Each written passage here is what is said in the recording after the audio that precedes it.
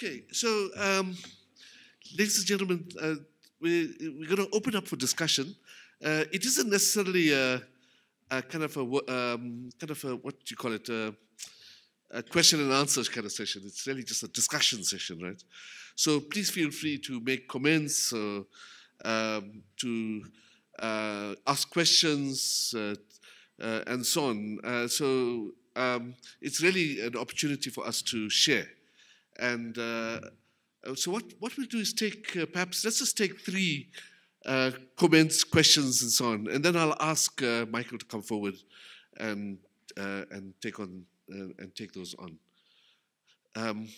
Show of hands. Is it? If you could move closer, that would be nice. I mean, I see Jenny's trying, but South Africans are so. South Africans are either shy or they obstinate. I don't know what it is. Yes, please. Just mention who you are, where you're from, and then.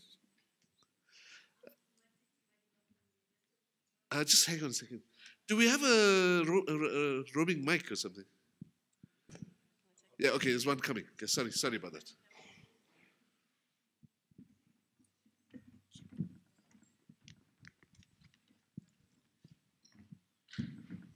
Thank you. I'm Matiti Madiba from University of Pretoria. Very inspiring. My question is, how do you manage to rally around the different sectors of the institution to unite in the mission?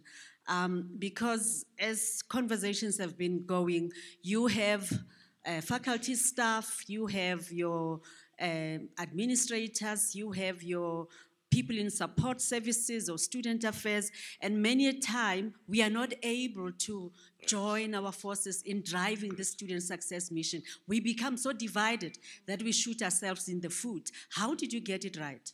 Okay, that's a great question. Thank you. Just let's take 2 or 3 of them.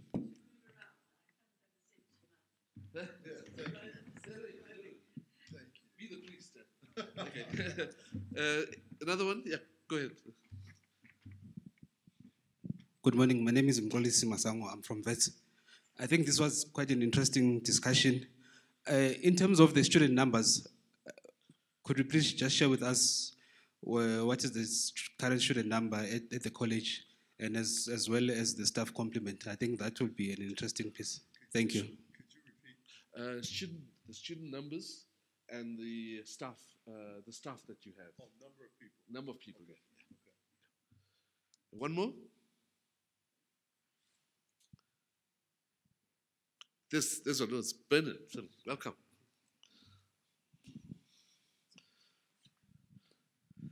Thank you. A very inspiring presentation. I just want to check with you. My name is Bernard. I'm from University of Venda. I think in the main, what you share with us was about how you were able to change, culture of how things were done and to the way that you want it to be done. And you do know that, in changing a culture is quite very difficult. So just maybe to share some practical stories in terms of how do you went around changing these cultures, to ensure that, you're aligning to what you wanted to do. Okay. So, by the way, Bernard didn't finish. He's the Vice Chancellor or President of University of Venda. Okay. Welcome. Okay. I guess, Right, thank you. over to you. All right.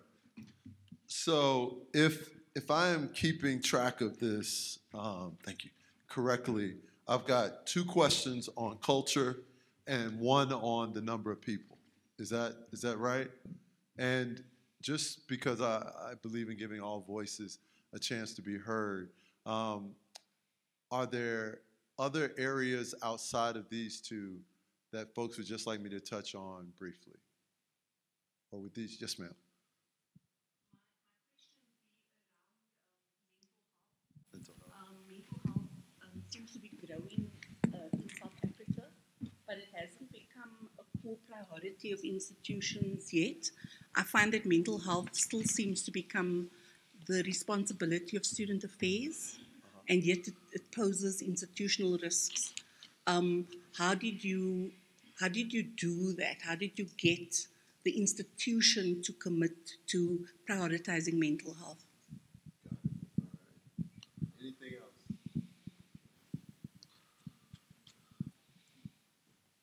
right, well, he goes there, I'll go here, because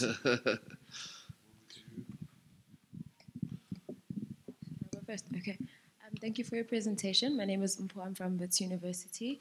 I just have two questions. The first question, if you could please just expand on your digital mastery program. What does that program entail? And did you say there's certificates every 3 to 6 months? If you could just please explain that. And then also, do you have a program, excuse me, I'm not sure with the terminology, but for your first time entrance to the college, do you have a particular program for those students to kind of integrate them from, we call it high school, I'm not sure what you might refer.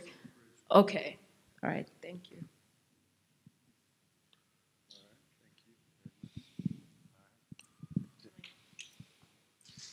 Thanks, Jenny. Hi. come sit and talk to you. Okay, that's lovely. So, inequality and poverty compromises human rights and human dignity.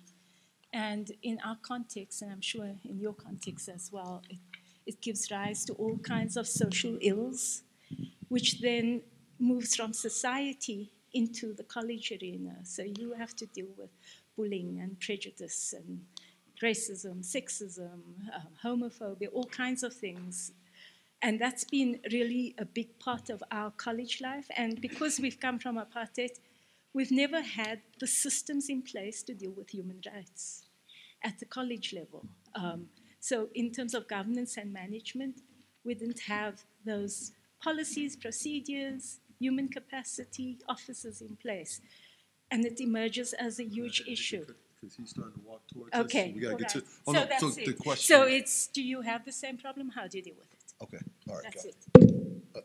You, I'm going to talk to afterwards, so I'm going to. All right. Any? Okay. All right. One more. And what's yours, sir? And it's got to be short. My name is Ndozo Pem. I'm from the Council on Higher Education. The area which I'm interested in, I've seen the marvelous work that you've done as a school and the community in integrating the two. In South Africa, we have what we call community engagement within all our institutions. And so far, I think we haven't aced it, that we have fully integrated in terms of programs going back and forth. Based on a number of reasons. One being the capacity versus academic staff, administration and support, and the amount of workload that they have.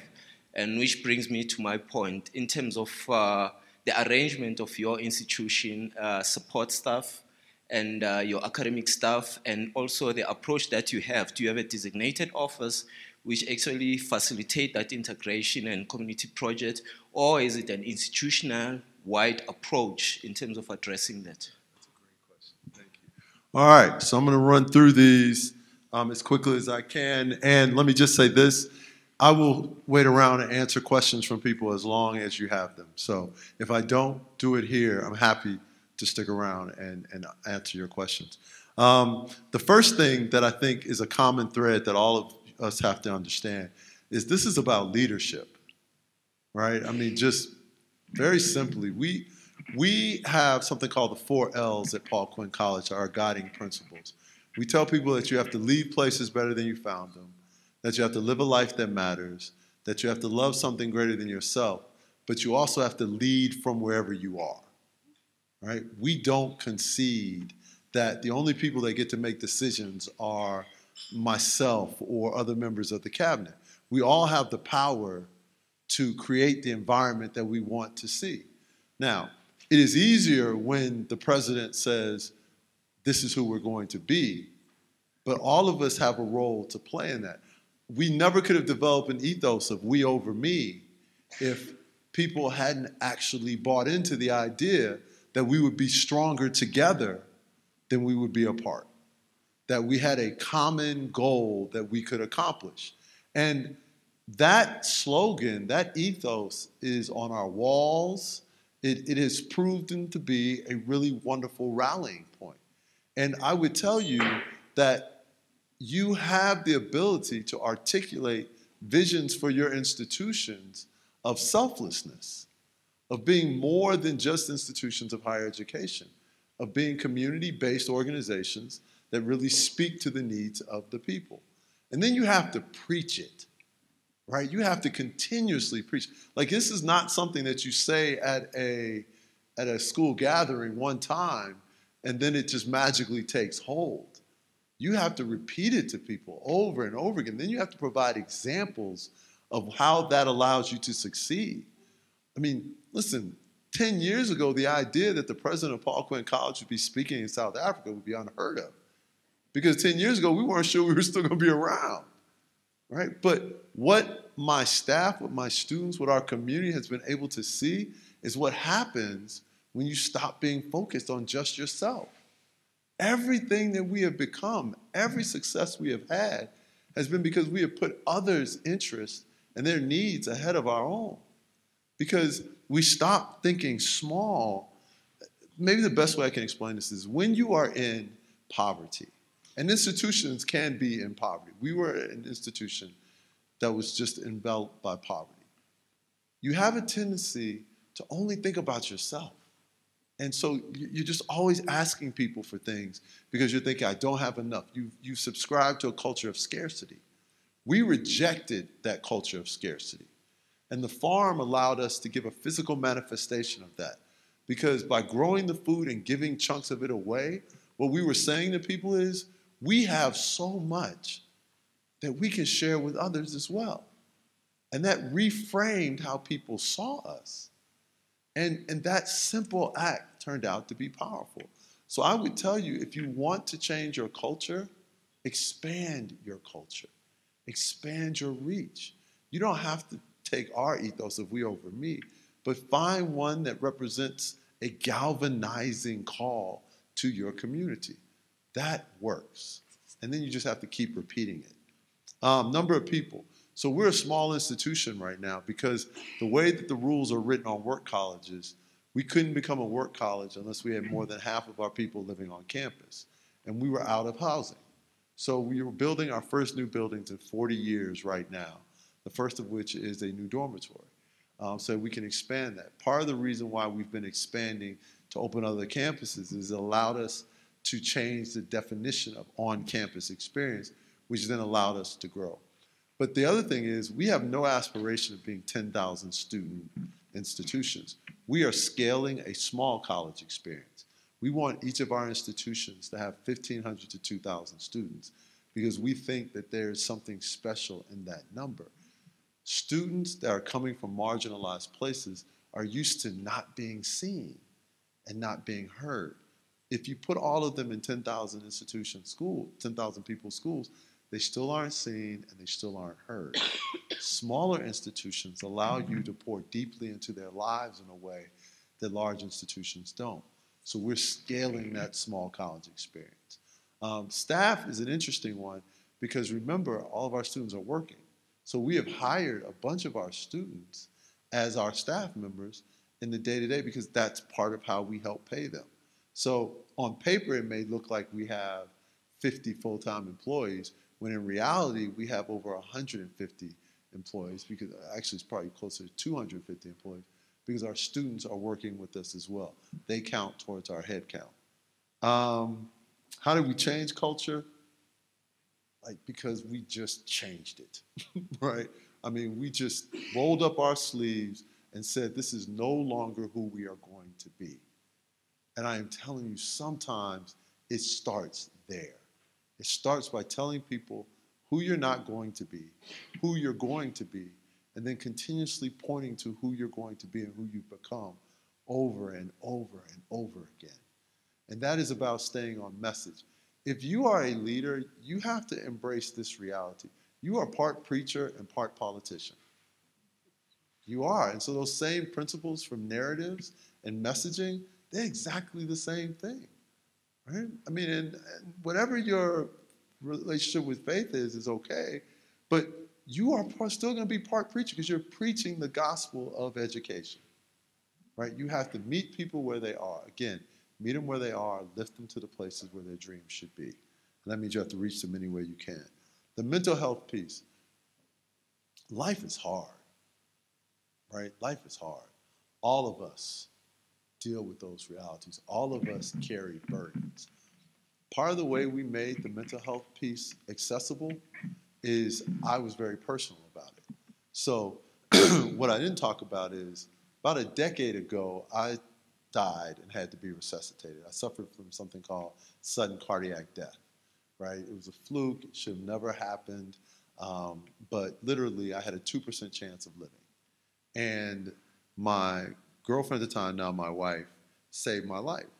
And when I recovered, because, you know, when you die and come back, it's a little jarring, okay? It's a little jarring. And, you know, I was a college athlete. You know, I've always derived immense strength from my physical strength. And for the first time in my life, I had to be confronted by the fact that I couldn't just physically overcome everything. And that was hard for me. So I suffered from post-traumatic stress disorder. And, you know, I got to a place where literally I would get up and go to work and come home, put on like my sleep clothes and just get into bed because I was afraid that the next step I would take, I would die. And my wife, you know, finally was just like, think we have a problem, right? Why don't we go see someone? And, you know, went to a counselor. And the counselor was like, you're suffering from mild depression and post-traumatic stress disorder. He said, and by the way, who wouldn't? Right? He's like, you died. You had to be resuscitated. You had a 2% chance of living. It's okay that it's a little hard for you to deal with that, right? And so I don't expect people to do things that I don't do. And I don't expect people to go places that I won't go. So every year, I stand up in front of my student body and I talk about that issue. And I tell them that there's a difference between going through things and being trapped by things. The ability to have someone validate the experience I was having released me from carrying that burden with me my whole life. So instead of being trapped in that darkness, I was given back a path to light. And we talk about how you don't have to stay in the dark. And when you do that, when you are willing to be, and that's why I tell you about being authentic, like, you know, I mean, what are you going to do? You going to make fun of me? Right? Okay. But that doesn't make me look uncool. That makes you look uncool. And what it has done is given my students permission to talk about it themselves and to be vulnerable, right? Because here's the other thing about leading. Many people think that leaders always have to be the strongest people in the room. Sometimes your strength comes from your vulnerability and being the most relatable person in the room and being strong enough to acknowledge your weakness. And that also can help change cultures. So that's how we addressed the mental health piece. And then we went out and found funding for it. And, you know, anyone that wants to talk, I mean, that's a much longer one, but I can talk about that. Digital mastery piece. So it is important that we produce students who are capable of navigating life, right? As institutions, all of us know this, the pace of technological change is coming so rapidly, we have no idea what world we're preparing our students for. If we are honest, we know we don't know what the world is going to look like in 5 years. It is especially frightening with artificial intelligence. All right, so in America, there's been a study done that said 40 million people are going to be displaced because of artificial intelligence. 40 million people who probably already are on the cusp of poverty, right? Because if your job can be replaced by artificial intelligence, that means that you're probably on the margins anyway. So what we said was, well, look, why don't we try and prepare the students for the reality of change? That means we have to give them more. So yes, you can give them subject matter mastery, but if we're honest, how many people are doing what they majored in for a career? I majored in government and minored in Black studies, right? Now, I'm definitely still Black, right? That part turned out to be helpful, okay? But, I mean, I went to law school. I don't practice law anymore. I have a master's in public policy. I'm not really doing policy work, right? So I went 0 for 3, okay? It wasn't, I mean, I got a doctorate, right? I mean, luckily something worked, okay? But my point is, that's our students' realities. So How many people have the resources to be able to go get 4 degrees to figure it out, right? I was fortunate. My family did well. I was able to do that. But our students don't have that opportunity. So we have to give them more for where they are now. Subject matter mastery is always going to be there. That's important. That's what you major in. That's critically important.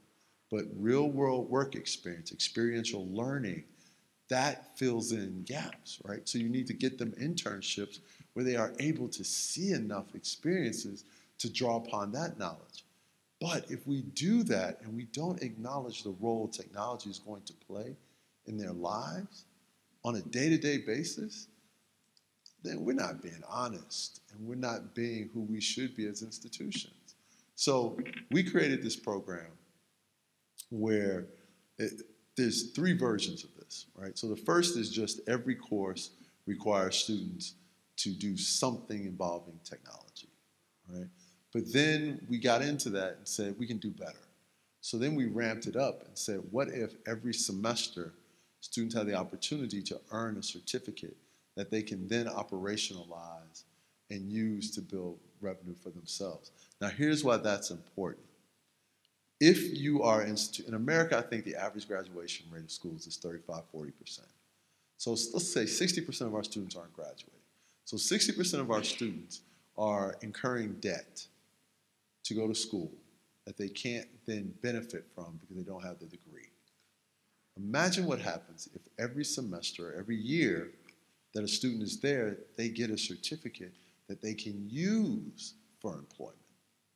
So, for example, if you are Microsoft Office certified in our country, you can earn up to $70,000 a year. If you earn $70,000 a year, you are out of poverty, right? That is the easiest certificate for students to get. They can get that in 1 semester. So in 1 semester of college, because of that certificate, we've allowed you to be out of poverty. And you know, some really stupid people said to me, well, then why did they go back to school, right? If you can get a job and make $70,000 after 1 semester, why would they continue to go to school? And I was like, listen, dumb. If we can get you $70,000 after 1 semester of college, imagine what we can do after 4 years. And he was like, wow. I was like, shut up, right? So, because sometimes people are just dumb, okay? And you can't be afraid to call them out, all right? But what this certificate program allows us to do is every year you can pick up 1 to 2 of those. It starts with Microsoft Office Word, then we work our way up to some coding, then you can also opt for data science. Now, data science is going to take a little longer, right? But the point is, we've given you 3 ways to sort of hedge your bets. And we think that redundancy gives our students the best chance of being long-term successful. All right, Summer Bridge. So a lot of our students come from places that are difficult. Getting them out of those places as soon as for as much as possible while we fortify them and get them out of that trauma-causing environment is important. Summer Bridge allows students to come to school early. They're there right now. And by the way, I'm one of the professors in the Summer Bridge program. So I am my students' first college professor. And I think that's important because it changes the relationship that they have with the institution and the leadership of the institution. So they see me not just as President Sorrell, they see me as their professor, right? Who for 2 weeks probably gave them straight Fs while they got acclimated to college life, right?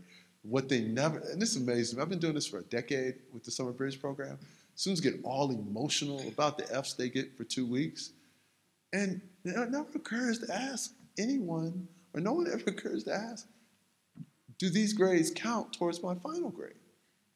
They never count, right? Like the whole, 50% of their grade is on class participation, 40% is a group project that's due at the end. I don't count the 2 weeks of Fs while we're getting acclimated, but you should see the emotions that they have. Sorry, it's just a little funny experience we have. But the Summer Bridge program, when we analyzed the data, the common thread was the people who were most successful at Paul Quinn were the people, the single greatest predictor of success at Paul Quinn was whether or not you went through the Summer Bridge program. and our 2 of the 3 professors, myself and the Vice President of Academic Affairs. So we don't farm the program out. We put us there, and I'm there, with the exception of this week, I am there 4 days a week, 2 hours a day, every morning, teaching. Okay, so it says to my students how important they are, because that's the kind of investment in time that we make. And let's see, trauma-related. Did I deal with the trauma-related? Did that? Okay, and then allocation of resources. So let me just say this. You are never going to have enough. You're never going to have enough. You're never going to have enough time. You're never going to have enough money. You're never going to be at a place where you think you can finally do all the things that you need to do. So you might as well just start doing them, right? Just start doing them. And you'll be surprised at what happens. We raise more money now than we've ever raised in the history of the institution. And it's because we started doing things, right? I mean, the Wall Street Journal has written about us 3 times this past year.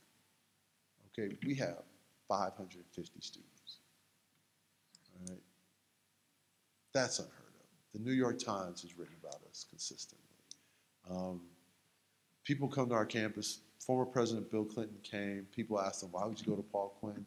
He said, because this college works the way we think America works, should work, right? I mean, we decided to stop counting what we didn't have and start embracing the things that we did have. And then we started expanding the vision, which gave us access to more resources and more relationships. So we are unbelievable about the partnerships that we build. Our partner on the farm, when we were starting the farm, was Yale University. And this is actually how we solve problems, right? We look for great partners who have expertises, and then we partner with them to leverage their expertises and to get better at what we do. And when we find problems, we use their expertise to solve that too. So one of the areas we struggled with, and we still struggle with, to be honest with you, is finding people to help raise money for the school. Because it turns out that, you know, it's not a dream job to come raise money for a small school like ours. So we said, well, we can't be the only small school that has this problem. So we designed a major on fundraising and philanthropy to train people to become fundraisers, right? It's becoming one of the most popular majors at the school. We partnered with the University of Pennsylvania to do that program. And by the way, they have 600 fundraisers. They're really, really good at it. But there are more schools like ours than like Penn. So if you start identifying holes in the market, fill them, which then creates more resources for you, right? So we've done that. Our study abroad program, our institutional mission said that we were creating servant leaders who become agents of change in a global marketplace, except no one ever went global, right? So we had this mission that we weren't living up to because we had no global experiences. We sent a group of students to Amsterdam several years ago, and we did that because my alma mater, Oberlin College, allowed us to partner with them to send that first group to Amsterdam. And just to show you kind of how our institution works, so we're sending 6 students to study in Amsterdam. We think it's going to be great. And one of the parents calls me up to one of the students that's going. She said, you know, she said, Prez, you promised my daughter that she'd be able to study abroad before she graduated when you came. And, you know, you have always proven to be a man of your word. She's like, I had no idea how you were going to pull this one off, but you did. She said, but here's the thing. I don't know the people that she's going overseas with. And I was like, oh, they're great people. I know them. They're wonderful. She's like, no, I think it's great that you know them. She said, but I don't know them. I know you. So I think you should go with them. And I was like, I'm not planning on going to Amsterdam, right? She's just like, you told me you would always take care of my daughter, and this would be taking care of her. And I was like, you are incredible. Where was I? On a plane to Amsterdam, where I spent a week with the students, getting them oriented and all of that. And it was a wonderful, wonderful experience. And, you know, that's the thing. I really, really want to hammer home this point. Stop thinking small, right? Stop giving power to the fear of failure. Let's just get this out of the way right now. You are going to fail at some things, right? If not, then you aren't aiming high enough. We fail at lots of stuff, right? I mean, we do, like here's one of my really dumb ideas that didn't work. I thought, hey, why do we have grades? Maybe we don't need to have grades. Turns out you need grades, okay? We went through a period where we tried school with no grades, did not work, right? My faculty was looking at me like, yeah, genius, we told you that this wasn't. But you know what? That's fine. It's fine because it turns out it's really valuable for people to see you stumble, right? Because they need to see that you have resilience too. They need to see that you know how to keep going. So you know what? No one remembers until I bring it up that we went through a period where we didn't have grades, right? Because it's the ability to embrace a stumble, right? That's part of innovation. Just stumble, get it over with, and keep going. So I think I've covered all the questions. If there are more, you're shaking your head like I didn't. What did I miss your question?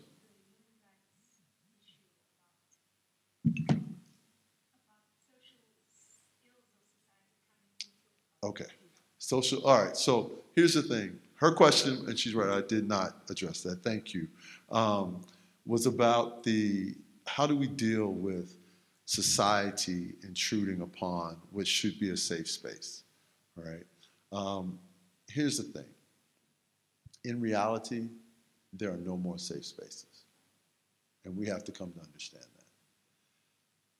For all the blessings of technology, they have brought some things that have not been great as well. And some of that is how accessible all these problems are now, right?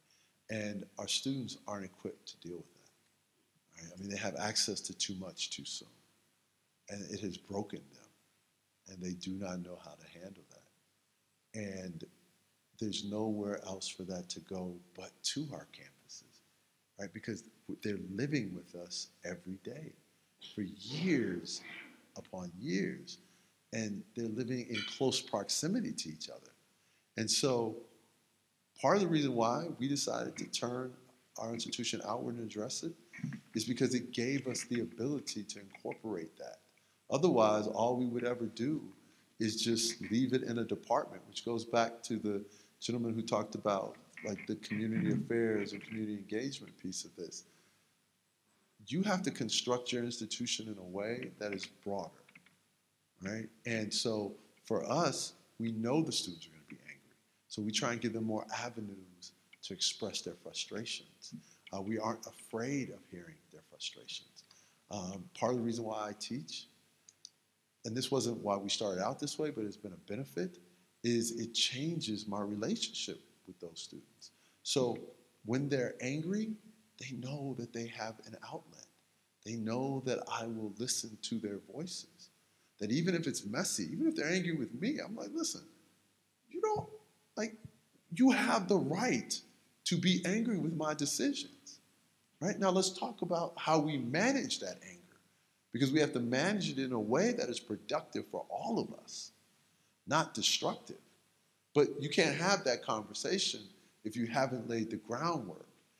And we lay the groundwork, and we provide examples. So we dealt with an issue last spring where we had a small group of angry students and a small group of angry staff that had been fired, right? Because someone asked me about what you do with people who aren't there for the right reasons, and we don't really like those people, right? So they usually wind up having a short career at the college, but they become angry.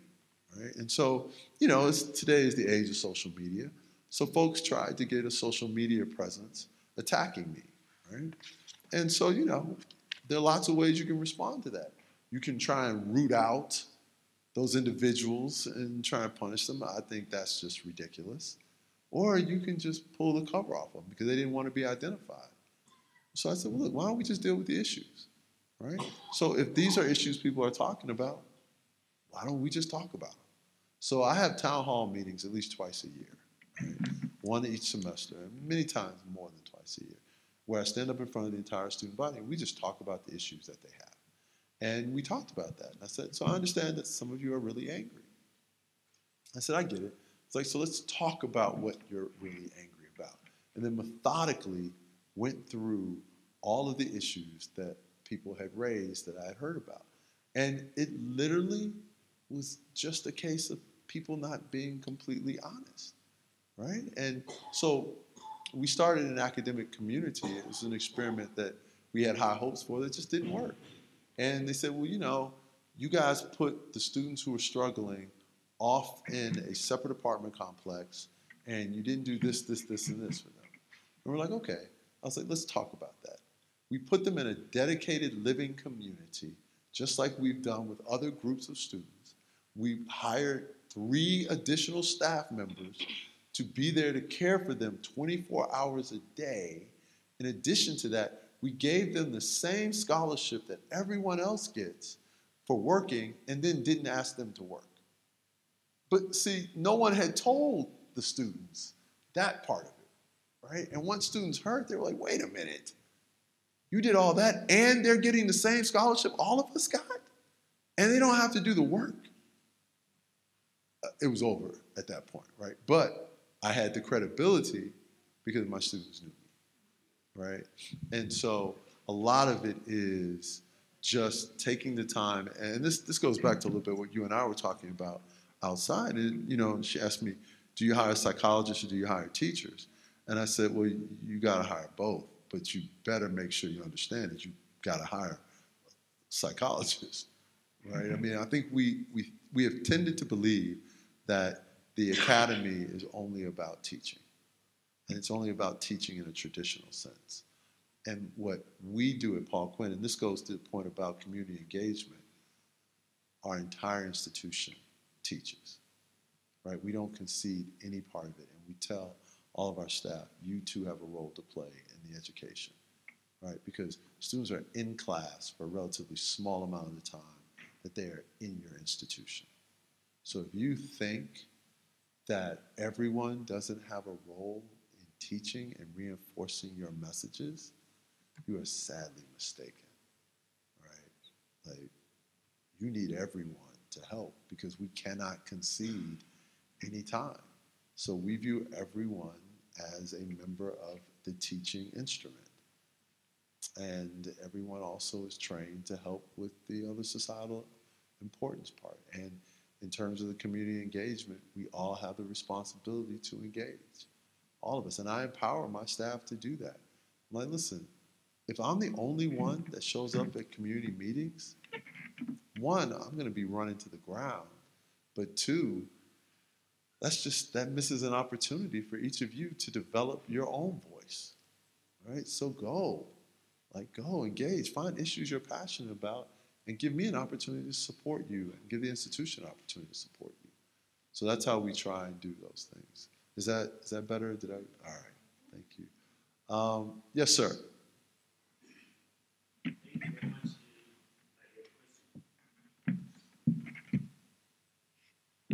Yeah.